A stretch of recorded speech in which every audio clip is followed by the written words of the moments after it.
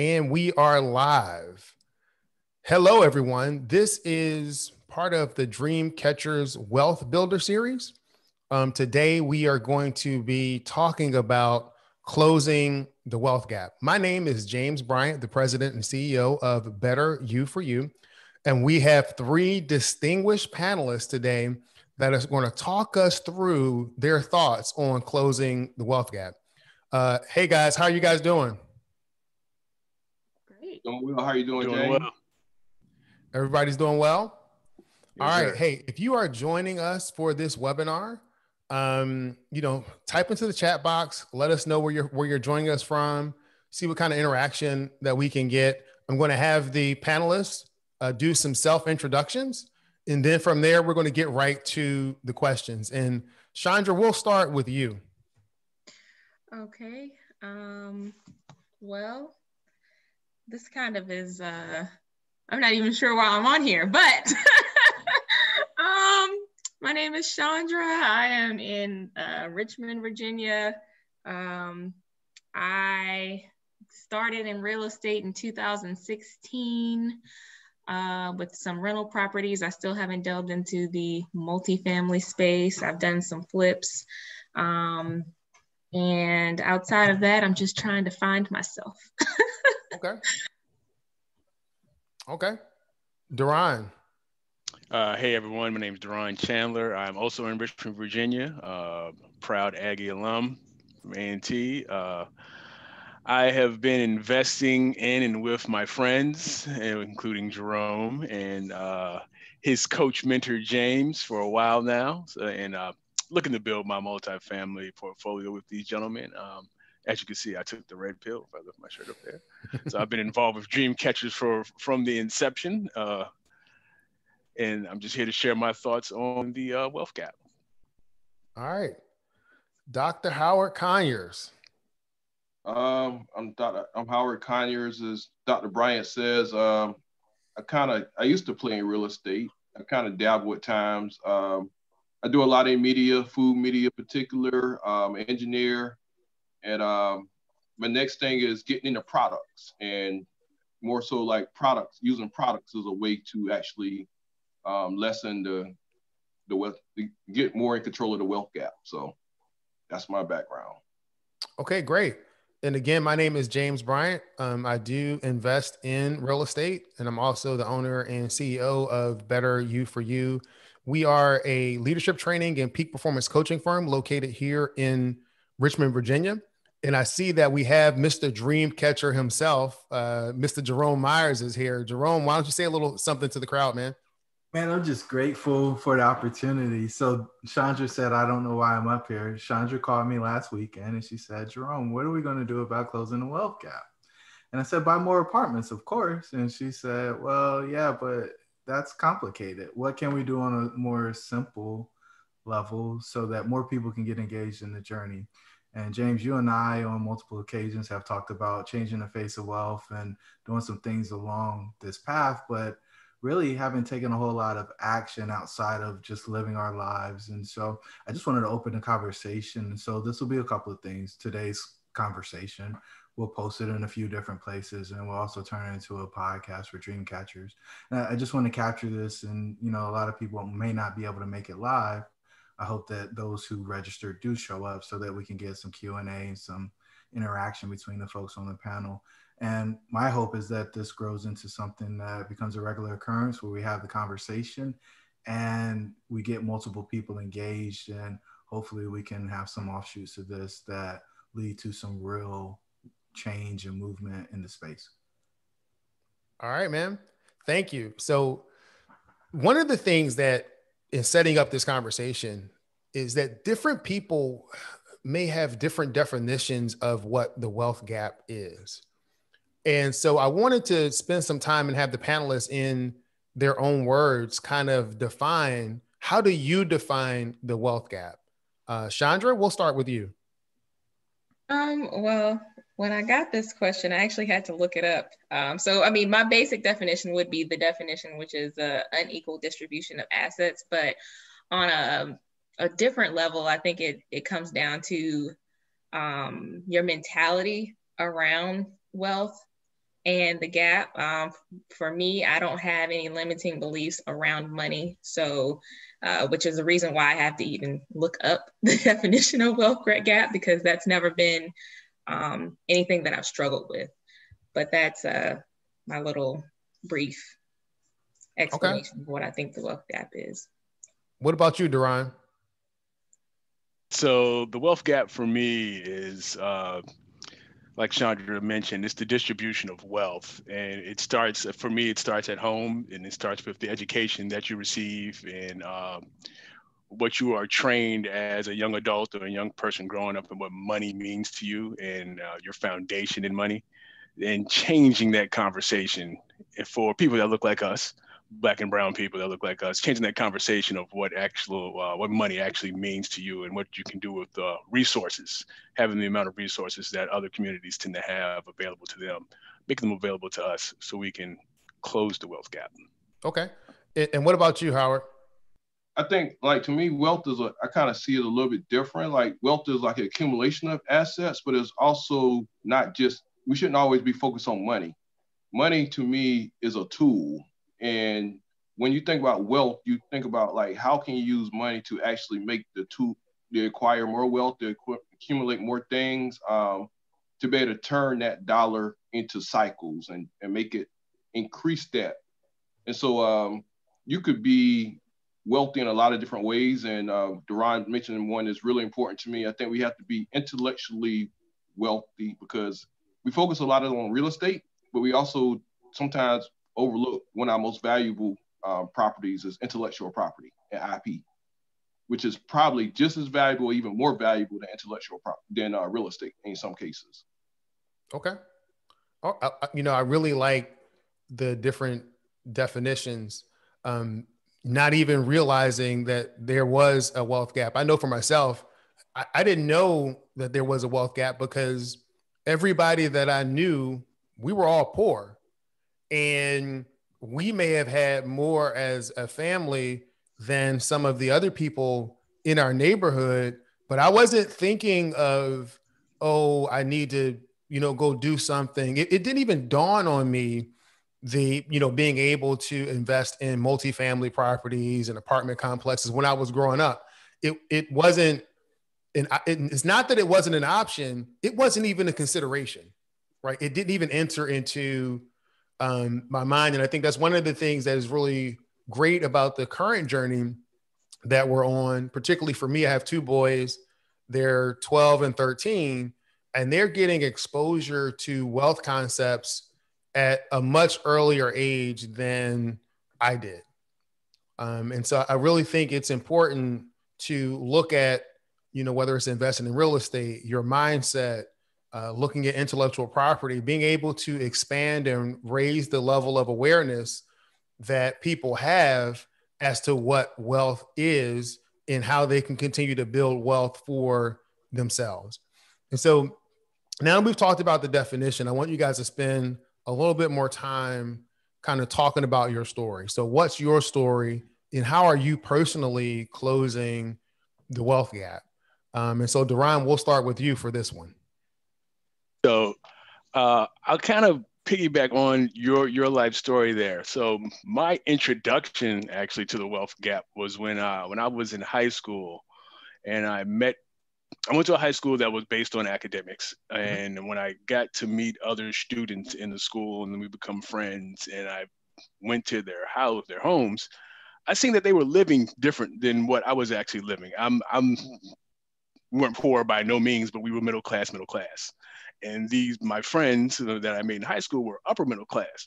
And my expectations of my life at that point before I met these people was, I'm gonna buy a house like this, I'm gonna work like this, and I'm gonna do everything that I seen that my parents did. But once I got introduced to people that were that had achieved a little more and had gained and earned a little more, and had lived in different neighborhoods and had friends that were judges and friends of affluence, I learned that, okay, I could actually be more than what I just see around me, because that's all I thought of at that time.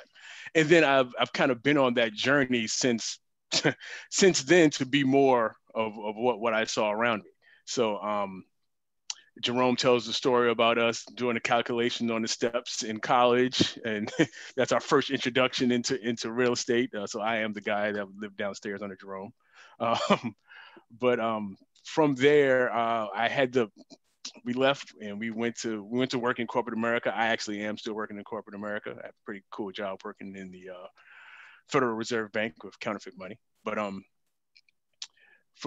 and I actually kept track of my money in very strategic ways. And there's a podcast out there if you want to go listen to it about how my entire journey. I won't take up everything here, but in the back of my mind on my journey from college till now, and was that thought of I can be more, I can do more, but I have to put procedures and things in place to make sure that I was earning and saving my money, being very disciplined with how I was using my money, and investing, which I learned while I was fresh out of college, like investing my money and doing more of that than my parents did, so I could earn more, so I can provide more for my family and my close friends. How am I personally closing the wealth gap? One thing that I didn't want to mention that I'm personally doing is I have a fiduciary, I have a financial advisor that helps me out, right? So I don't know everything about money that there is to know, but I have somebody that I trust that know that that's basically their job, and that's basically what they're here for, is to help me understand. So for people that don't have that, I would suggest you go out and grab yourself a fiduciary. It's somebody to help you understand your financial situation and how you could make it better and you could achieve your dreams and goals. Some of the other things that I did, took advantage for people that are still working in corporate America. So this is outside of investing, take advantage of your 401k. One of the things that I really did that I didn't recognize was I took advantage of the stock option buying that Northrop Grumman, that was my company at that time, had actually offered. And that's one of the reasons that I was able to gain so much money in the actual stock market, because the stock options that your company will offer to you, that you can purchase Class A stock with them at a certain rate. And that's one thing that led to a large sum of money that I have now that I gained over 7 years from just working, money I didn't pay attention to. I just made sure I bought it. And once I left, I gave it to my fiduciary. He was like, "You did a pretty good job." Like, all right. But so having a fiduciary, there's a question in the chat, I'll grab it in a few. Having a fiduciary, paying attention for those that are still in corporate America to your 401k and your savings plans. And for those that are not in corporate America, we're looking to do extra, finding ways to invest. And that's where Jerome steps in, and James steps in, where I had the interest in investing in real estate and needed people to partner with. Yeah, no, Deron, that's great. Thanks for sharing. Howard, what about you? My story, I guess, I didn't say where I'm currently in New Orleans, but I'm a farm kid from South Carolina. So the exposure of being around people who was judges and doctors and that kind of stuff, I don't really have to understand. I ain't know what engineers was, really, to tell you the truth. But what I will say is just being around people. My family wasn't, I won't say they were poor. They were middle class, but it wasn't like high middle class. They were probably just over middle class. When I think about it now, where I make more than both of my parents combined, that's still not a lot when you think about it. But what I will say is my journey was, I realized to help close the wealth gap, you have to do it in a variety of ways. Like my parents used to rent property, a couple of houses, and that kind of just helped supplement their income. But so I realized real estate had to be some part of the portfolio. And one of the things my parents always told me growing up on a farm is, God is never making any more dirt. So if you have dirt, you have a sense of power. And growing up where I grew up at, farmland equated to a lot of power for Black communities. And as I got older and I realized that has eroded, I realized that the Black community has lost a lot of power, because they also is not like self-sufficient anymore. Mm-hmm. But then how you make money really grow is looking at real estate and looking like multifamily products. We're looking at how you develop the land. The land just can't sit fallow or shallow and don't do anything. You really have to do something to it. And the more you could make the land work for you, if you really put down the right infrastructure. And so I think that's really important. And that's the reason, like, yeah, multifamily, three things I think people always was needing in life, regardless of all the technology that Ron developed or James Bryant developed or Howard Hines developed, is food, water, and shelter. And sometimes it doesn't look as sexy, but we need those basic things, and all that ties to a certain economy. And that economy will forever be available. And so we need to play in multiple sectors. And I think like those are two of the sectors I'm particularly interested in playing in is food and shelter. Okay. Thanks a lot, Howard. Chandra, what about you? So for me, my story, I've always known the value of $1. I remember, my grandmother would give me, I don't know, $1, maybe 50 cents. And she would always say, make sure you save half of it, save some of it. And then of course the little sayings, don't spend it all in one place. And I remember my mother didn't abide by the be seen and not heard. If I asked a question or if I wasn't understanding something, she always explained it. So I remember there was something that I wanted her to get in the grocery store, and she explained, well, I could buy you this one thing and you could eat it once and it costs this much, or I could go buy, a whole box and it would feed both of us for a week for this much. So those little things kind of created my mentality around money. Also, I also came from a middle class family who came from a poor family to a certain extent, or at least I think my mother thought they were poor, but it was just the way that my grandparents ran their household. My dad, on the other hand, he did come from a poor family. So they kind of combined both of their upbringings from, how they grew up into, their current state of income. And I think that has taken me a long way. Even my grandparents, my grandmother was the type that, so my grandfather ran the business outside of the house. And my grandmother was the one who stayed home, but she took care of the books and things. And their business was, my grandfather had a drywall business, and they had property. They had rental properties. However, they didn't teach their kids and grandkids about entrepreneurship or anything about real estate. So, as far as, how I'm personally closing that gap now is, I am going back to entrepreneurship and real estate and doing it the more modern way, and making sure that every move that I make, anyone who wants to know about it, that I explain it and explain how simple, it could be. Okay, great. I know for myself, my mother finished high school. She was a pastor in a small storefront church in Philadelphia where I grew up. And my father never finished high school, and he was an auto body worker. So he worked and he welded panels on the sides of 18-wheeler trucks. But he also owned an auto body shop.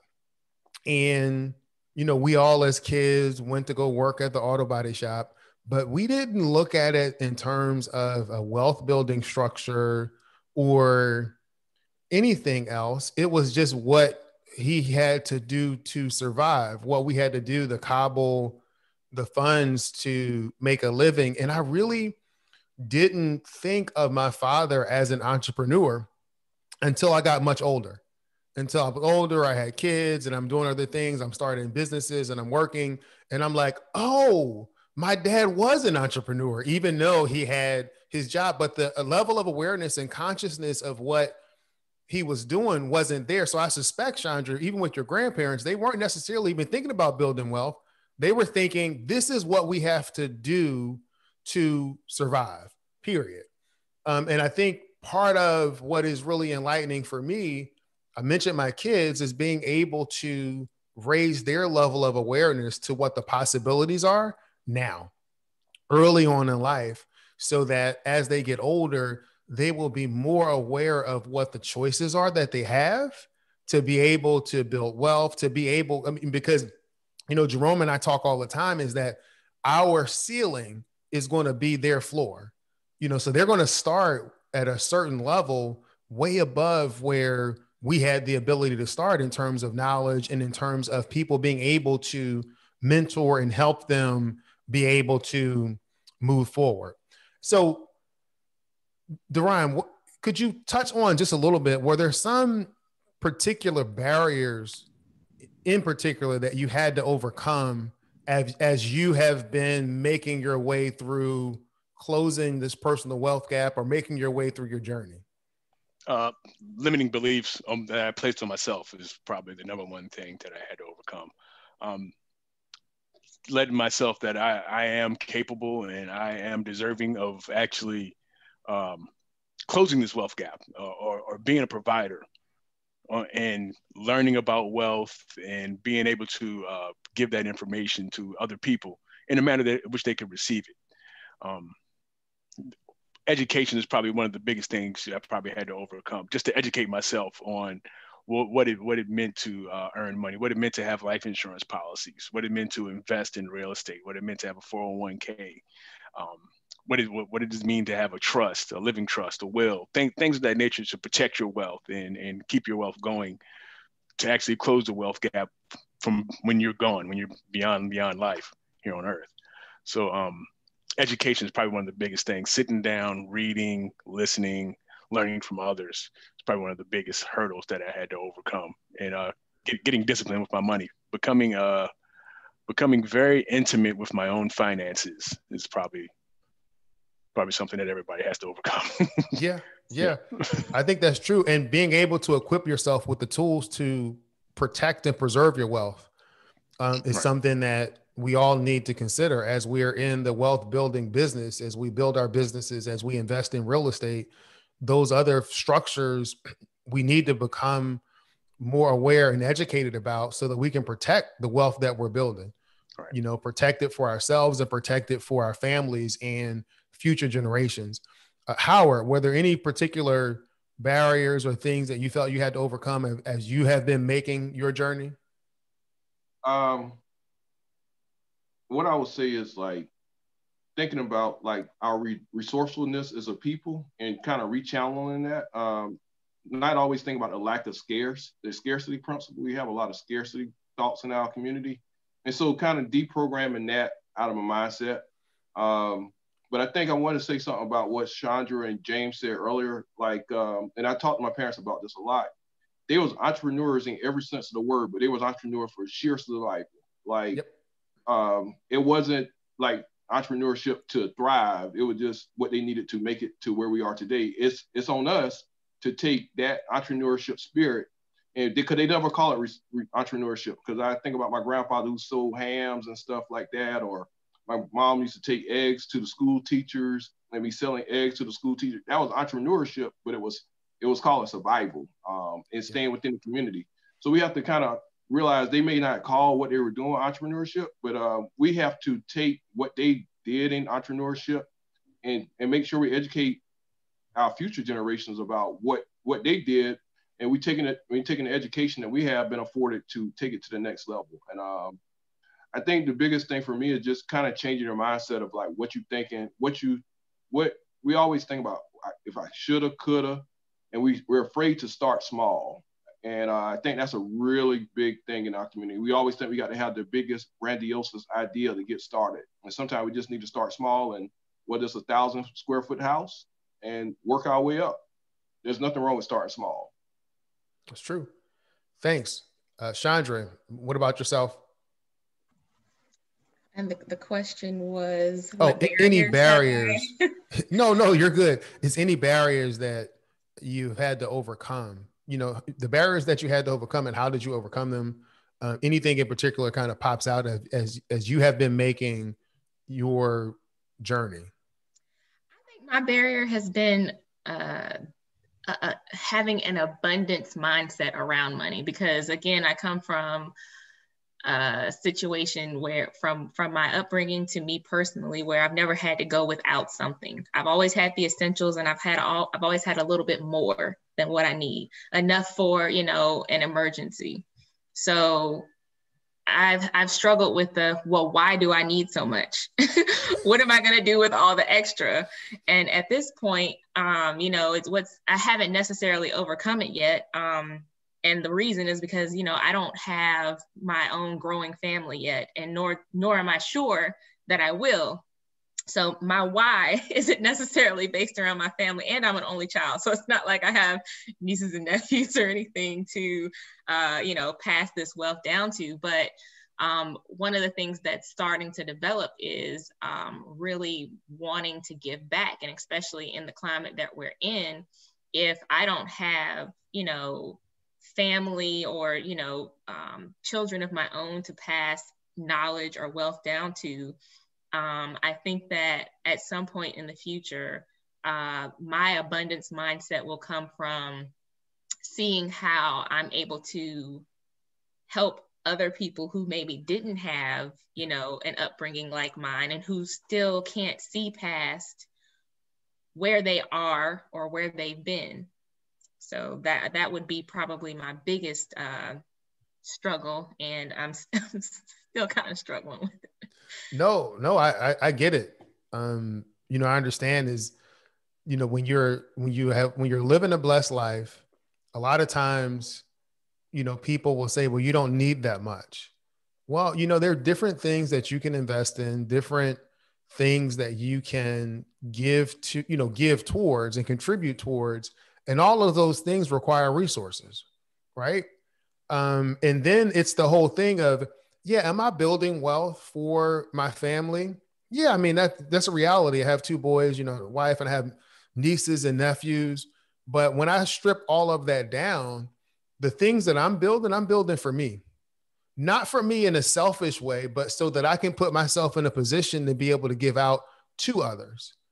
You know, so when I talk about, and even when I formed a company, Better You for You, at some point, you have to want to do things for yourself, not from a selfish perspective, but to be able to build your resources up so that you can continue to be a blessing to other people.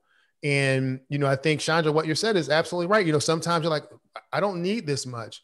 But if I would have kept that mentality, I would have never had money set aside to be able to invest in multifamily properties. I would have had money in my 401k, money in an IRA, money invested in different things, but I wouldn't have had the resources when the opportunity came.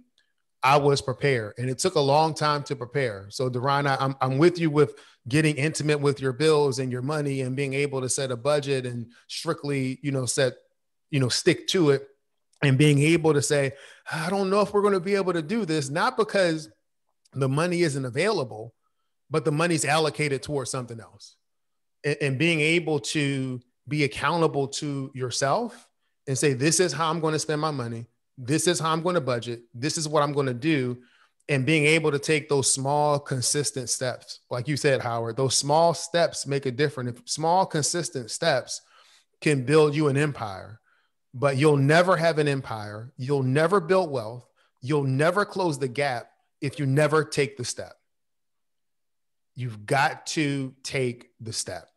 So, you know, one of the last questions, second to last question I wanted to get into, and I think, Chandra, you already started hitting on this a little bit. And, you know, when we talk about closing the wealth gap in a broader sense, you know, does it matter to you? And I think, Howard, you've talked about it as well. I think, Deron, you've talked about it as well, just saying in terms of being able to give back to your community. I know Jerome and I have talked on numerous occasions, and he mentioned it earlier as we opened up the webinar. We've talked about changing the face of wealth, right? We've talked about changing what wealth looks like. This is what wealth looks like. What you see on the screen as you're looking at this webinar, this is the picture of wealth. Whether you're talking about wealth in our minds, wealth in our resources, this is wealth. So I'm going to get off my soapbox and have you all spend some time just talking about, does it matter to you? And if so, why is it important to you? I mean, to be honest with you, you have to have resources. Unfortunately, in the world we live in, you can't, as much as I want to give to other things or pour into other people, it takes resources, and to be able to see the visions of helping other people, if you have the resources, it can happen a lot faster than you waiting on, I say, the government or any other charities. You could really pour into your communities, and just having those resources. I think like one of the saddest things I think, and we always think about, we don't have resources, but when I look at like Sunday morning, I see resources come out of our community and poured out quickly. I mean, no offense, James, being being a son of a preacher, but the church plate has a lot of resources, but we got to have the resources. I believe it's fundamental to change our community. It's fundamental to build our community. And without it, you can't do it. No offense taken. Chandra? It is definitely important to me that we close the wealth gap. And I say that because, green has no color, really, if you think about it. So the more, I'm trying to think, I like to use scenarios, but I'll just say this, the more money that we have as a community, the more we're able to control our own destiny. It's like this picture that I saw of two lions. One was caged, one was free. And the caption said something like, one of these lions gets free healthcare, free food, etc. And the other one has to fend for themselves. Well, fending for yourself is much more, it's much less of someone giving you something. You having to choose between what is given to you. By bridging this wealth gap, I mean, we can make new choices. We can create new choices, more than just 1 and 2. There's so many options outside of that. So, I mean, in a general sense, that's the main reason I think it's important, especially for our community, to bridge this wealth gap. So we have more choices, and that definitely are catered to what we need. And see, I bridge what Howard is saying and what you've just said, Chandra, and I think of having the resources and the ability to create future entrepreneurs, right? If they have dreams, whether it's apartment investing, whether it's building products, as we've talked about, Howard, being able to have the resources to invest in the community so that they can go out and fend for themselves, so that they do have access to capital coming from their community that's not only interested in the performance of the company, but that's interested in their development as well. Duran? So closing the wealth gap definitely matters to me. And like you, I'm kind of a bridge in between what Chandra and Howard talked about. And I'll go back to when I mentioned the friends that I made in high school, and I would go out to their homes and see that they were living a different lifestyle than I was used to. So that right there is us. We are the group of people that somebody's going to come to our house, uncle, brother, friend, mother, father, somebody that we can influence to show them that there is a different way of living life. There's a different way of utilizing your money.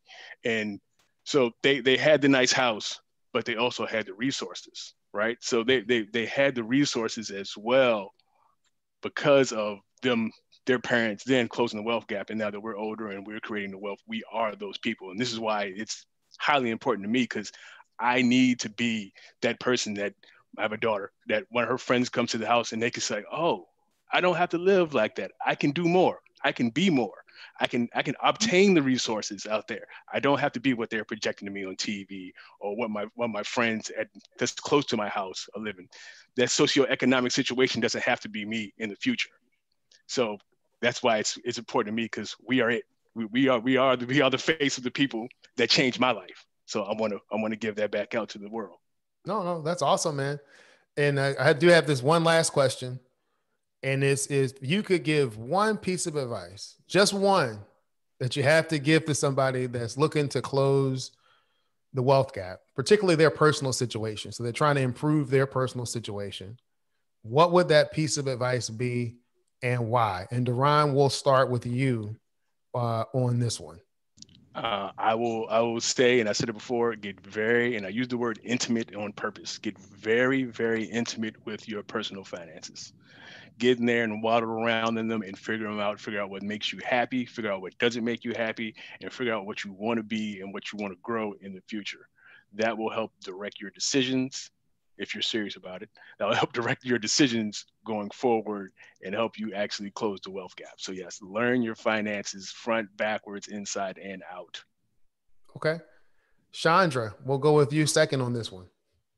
I would say in the current world that we're in right now, we're going towards the Jetsons type of lifestyle. So I would say learn a skill.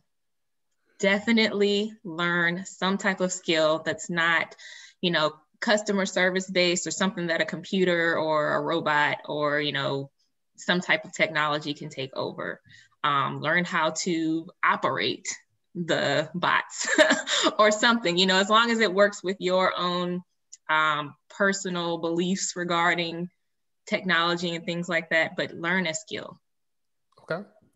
And Howard, what would be your one piece of advice, my friend? Consistency. Whatever path you go down, you got to be consistent, and you have to make that consistent step every day. You can't waver on it. You just have to go with it. Okay. And let the universe conspire. And if I was giving one piece of advice to an individual that wanted to close that personal wealth gap, and to each of you that's listening to this live, and for those of you that will be listening to the recording or even the podcast, it is believe that you can. Absolutely believe that you can. Because if you believe that you can, then you are going to take the steps required to make it happen. You're going to be consistent in what you do and applying what you learn, whether it's acquiring a skill, whether it's continuing to be diligent, you will do that. But for me, it all starts with belief. It all starts with belief. Hey, I want to thank you guys for joining us for this DreamCatchers Wealth Builder series. This is the first one that we've done on closing the wealth gap. Thank you so much for extending your time to be a part of this panel. And myself, and on behalf of Jerome, I know we appreciate your time and all of the insight that you've provided to our listeners. Everybody listening, be on the lookout for more information about the next Wealth Builder series. And thank you and appreciate your time. And if you have any questions, any other things that you want to do, you can put it in the Q&A now. We'll hold the panelists here to see if there's anything else that they want to say. Any closing words from anyone? I did have one thing I wanted to say. I was just getting ready to talk about the conversation I had with Jerome. So it is the conversation that I had with him. With everything that's going on right now, I'm always racking my brain like, we can't do the same thing over and over again and think that we're going to get a different result. And then I think, well, what can I do? I'm no one, but I am someone. So what can I do? And I was just thinking, there's a lot. Information is free, and it's kind of a each one teach one type of scenario, but it's more of the contract that I have with you or the person that is asking me for something. So, I'm well versed in different areas of real estate. So if someone comes and asks me, teach me this, or, tell me a little bit more about this, then my one requirement of them would be either to the next time someone asks, about something similar that they want to learn, I require them to do the same thing. Okay. So don't just keep the information to yourself. Also, it could be unrelated to real estate. If someone comes to you, everyone has a thing that people come to them for. So when the next time someone comes to you for that thing, when you answer their question, you just say, I just kind of ask that you do the same to the next person that, that asks you how to do whatever it is. And I think that this is something that has no face. There's no leader, there's no for or against. It's you do it or you don't. Yeah. It's not red or black or blue. It's just something that can be done to, spread knowledge, and it's done in a way that's not, there's no pressure. You have no pressure to go out. It's not like a MLM or anything where you got to go call all your friends and family. And, it's just whenever someone approaches you on, for knowledge, share the knowledge, but ask them to do the same thing. No, I think that is a great lesson. And in fact, I would challenge anyone who's listening to this or watching this to find one person that you think this conversation will be a blessing to. One person that you think can learn from this conversation, not 20 people, not everybody on the Facebook post, but one person, and send that to them if you think that this will be useful to them. We had a few other requests come through the chat. One was, Howard, can you talk a little bit about, how you were digging into, or how you are digging into the media, and what your thoughts are on that, or what your activity is in that area? So media is something I fell into by accident, and I didn't know what it was, but I wasn't afraid to go and try something new that was very unfamiliar territory. But once I got in it, I realized the power of media and the perceptions of people and the access to better expose people who look like me or you through my words, because they just don't get the opportunity to see individuals. There's a lot of spotlight in media from our rappers and entertainers. There's nothing wrong with that, or our athletes, but they need to see there's people like Deron, or there's people like Chandra, there's people like James. And so if they could see someone that looked like me who went through, not a traditional route. I mean, I guess it is more a route that's, I guess you could say, is attainable, because it's based on statistics. It's not really attainable for everybody to go to the NFL or to the NBA, but you have more of a chance to go down different paths. And so that's what drives me about media. I know I talk a lot about food and culture, because food and culture helps us understand who we are as a people, but it also helps people understand who we are, but also it helps us learn about other people. And one of the things I really love about the food and culture work, I primarily focus on African Americans in the South. And the reason I do that, because it helps me to understand our greatness.